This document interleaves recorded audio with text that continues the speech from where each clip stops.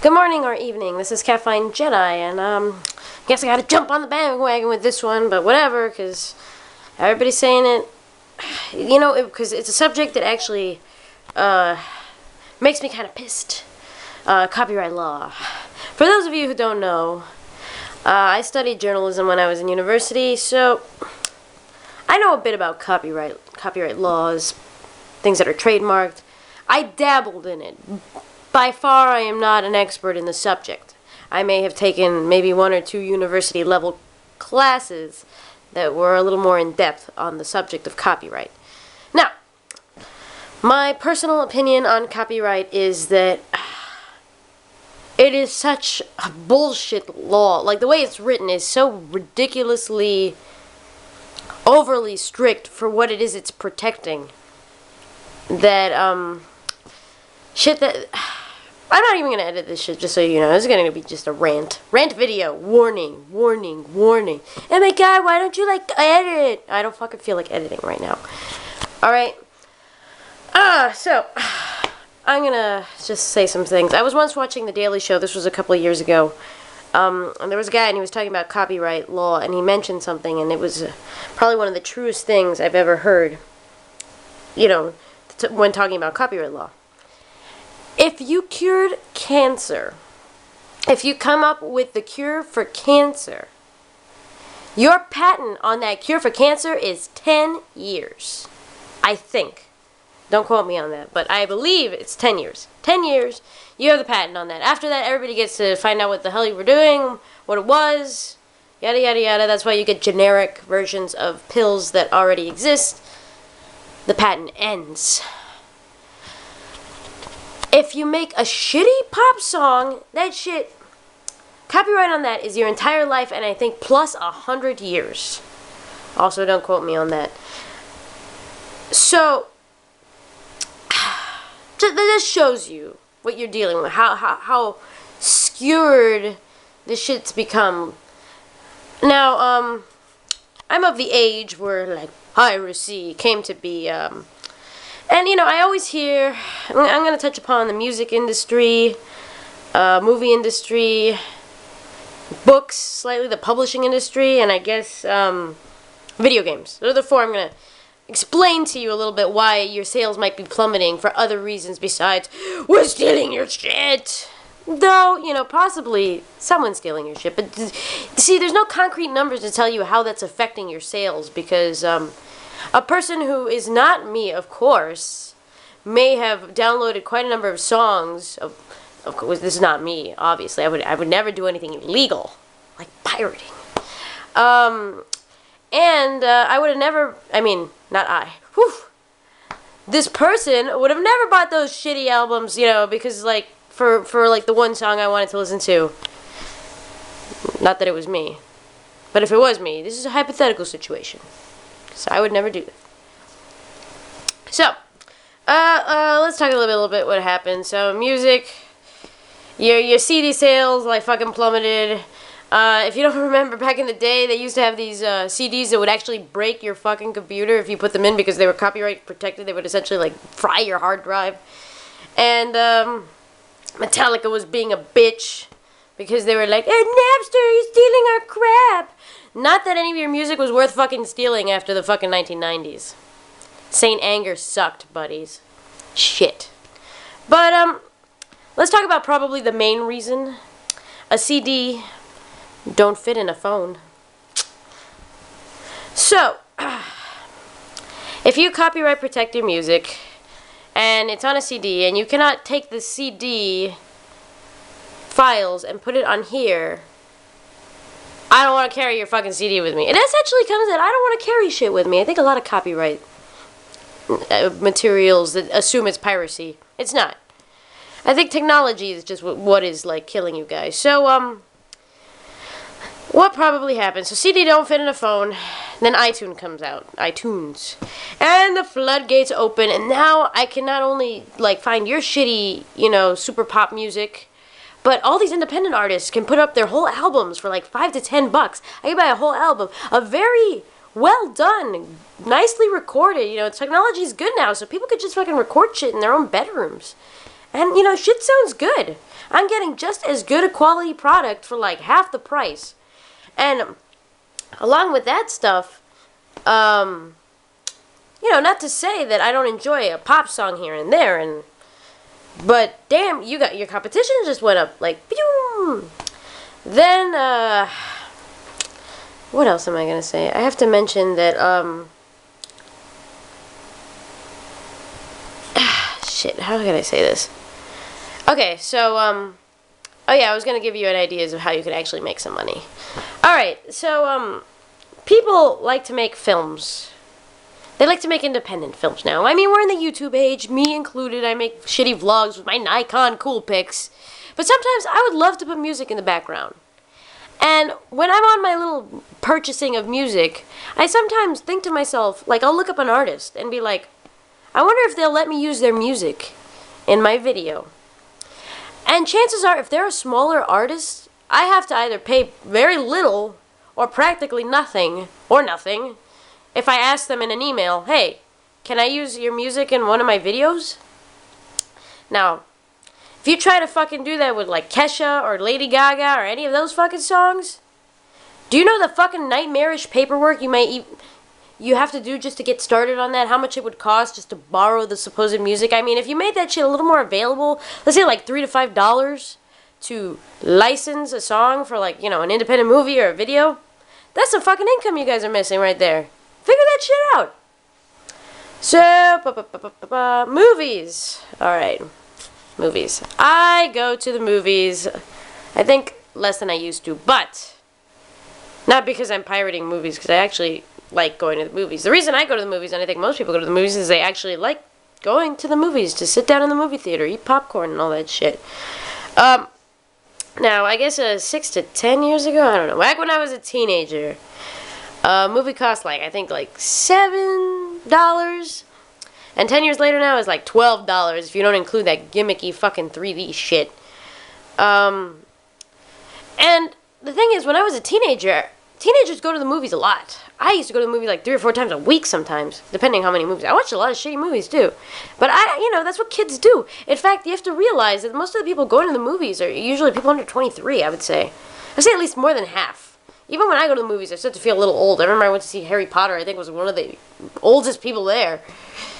And, so, you have a lot, you know, you have a group of people who go to the movies.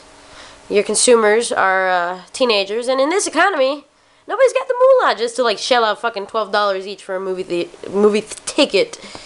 You know, people are gonna be a little more skeptical. That, and then you make these crazy big budget movies. Like, why is the movie industry losing so much money? You make these crazy fucking record-breaking, expensive-ass movies, and they suck. And they're terrible. Now, once in a while, you not sadly, but I guess to some, happily, sadly, you get a Transformers, which is, like, gonna make tons of money, even though, like, you know, the budget's high and the movie's crap. But, you know, you don't always get that with your fucking gimmicky-ass, over-the-top blockbusters. In fact, a lot of them are garbage. Shit-tacular shit. And even, the thing is, the second thing that happens is, if it's half decent, it's still not $12 good. And I got me some Netflix. Well, not here, but I used to have me some Netflix. I guess it's coming in the UK now. And why should I pay $12 for, like, a movie unless I'm dying to see it? Like, can I wait, like, a couple months and that shit will be on Netflix? Hell yeah, I can. If it's alright, do that shit. I gotta pay for that shit. $12 fucking dollars. So, let's see what else I can talk about. Oh yeah, and for the record, I do still buy DVDs if it's a movie that I really love. Even if I have Netflix, I still, like, do that. Alright, number 3. The next thing I'm going to mention is TV shows. I guess this goes under movies, but it's about very similar. So, when YouTube first came out, the first thing that, like, everybody remembers is, like, there was tons of episodes of TV shows you hadn't seen in, like, 20 freaking years. All this shit was just suddenly popping up. Like, one of them, I remember watching it, and I rewatched literally every episode. I know it's kind of cheesy. Was Chip and Dale Rescue Rangers and Tailspin. I love that show when I was a kid. I hadn't watched that shit since that. I think it was on like Toon Disney like once in a while, and it still hadn't been on the air in like 5 years. So maybe even 10 years. I don't know. But I saw all the episodes. I was like, oh my god, I love this shit. Oh, I'm gonna watch them all. And I don't know if it was that, but there was a couple shows like that. I think Ocean Girl, some other very like random shit that I hadn't seen in a long time. And before your asses went all crazy taking that shit off, you know, I suddenly like remembered why I like these shows. And it seems like the industry completely forgot about these. These shows were like locked in a vault, like in fucking storage somewhere. Nobody cared about this shit. All of a sudden, people start watching this shit on YouTube, become nostalgic, and they want to buy some DVDs. I mean, Disney at least was smart enough to release all this shit, made themselves some money off of it, but you could thank fucking YouTube for reminding people about all this shit before. You see all these old, like, TV shows that they're now selling. Guess what, buddy? The reason people remember that shit is because originally that shit was all over YouTube. Cranked the memory there. So stop blaming that for your fucking, like, copyright infringement. I'm losing so much money. Because if you fucking sold some goddamn DVDs or some iTunes of these fucking episodes, you could make some money back. Alright? Just saying. The other thing with TV shows, so why you're not making the money you used to make. Like, okay, not talking about my parents, but in my age, when I used to have, like, be a high school student, my TV had, like, maybe, like, 65 channels, okay? TV now, my TV downstairs, which not my TV, is my boyfriend's TV. Assuming we get it to work, because the satellite's been a little iffy lately. I think I get like more than 300 channels. Maybe even 400 channels. The point is, I have to swap my way. Swamp? Is that even a word? Slosh? Whatever. I have to go through all of those fucking channels to figure out a show to watch. And guess what? Where you used to have the fucking, like, lockdown on a couple of good shows, there's fucking shows on every channel now that you have to compete against. More competition, less fucking money. That's just the way it is. Sorry. You know, a show that might be, like, record-breaking awesome, everybody's tuning in now, you know, might not attract as easily because you don't have the lockdown on, like, a certain amount of viewers. People have way more variety to choose from. So, just letting you know. Da da da da. I'm looking still in my list. Found it. All right, number 4. Video games. So I once watched, read. There was a Penny Arcade comic, and this thing summed it up perfectly. I forgot which character was saying what, but they were having the argument about paying $60 for one game, and you know sometimes those games are fucking awesome, and I have paid $60 for one game. Or more games than just one. If it's good, if it's fucking awesome, I'll do it. But you gotta realize, games now cost $1. 60 games for $60. Or one game for $60. Math might be, that might be going against you there. Video game industry. You gotta learn to do whatever the hell you're doing for cheap now. Because, you could buy, like, GTA 3 now, I think, on, like, the Android for like, I don't know, like $6. This shit used to cost $50 back in the day. And that's just it. Phones now, this is what's, you know, doing in a lot of your stuff. So, just letting you know. Stop blaming piracy. What else can I say? This is not coming out as good as I'd like, but whatever.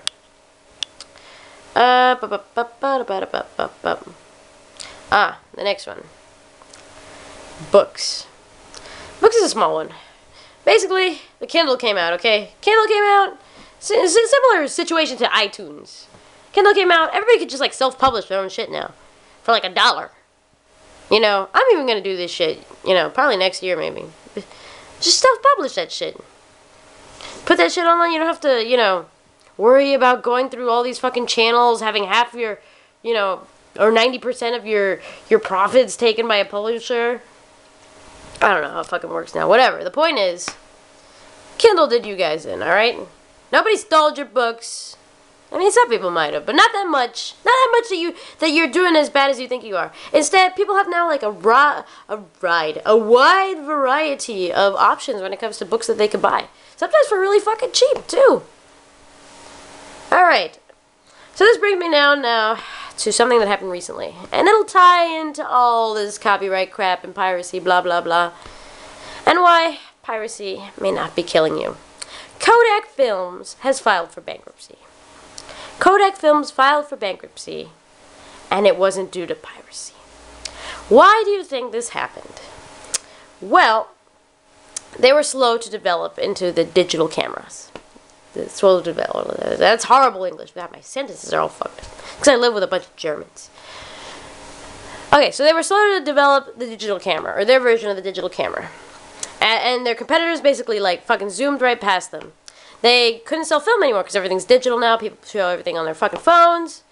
And even now, digital cameras are probably going to be the next thing to go. Because as phones get more and more advanced, their cameras get better and better.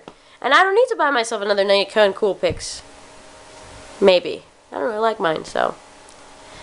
You know, your fucking phone's just as good now. Not maybe as good, but it's getting there. So, just so you know. I think that, you know, instead of trying to go on to, like, you know, this very vain effort to try and just fucking destroy piracy, as you say, which you're essentially just trying to, you know, get rid of competition. Because, you know, you used to have this hugely profitable business model, and you basically had that shit on lockdown. You didn't have any competition. You had the monopoly on fucking entertainment, and, you know, it scares you. You can't fucking keep doing that, because now there's so much more out there. It's so much more easily accessible. And unless you fucking change the way you do your business, you're gonna go the way of Kodak Films. Maybe not as much the film industry, because people don't have the same budgets to do what they did. But now even people make their own fucking video games, alright? They may not be up to par with everything out there, but they're still fucking fun ones. Alright, that'll be all for now. Excuse me for my, like, slurring voice. It's not like I've been drinking or anything. I don't know, my tongue is not cooperating. Alright, that'll be all for now. I'll make another video next week, or in a couple days. Bye.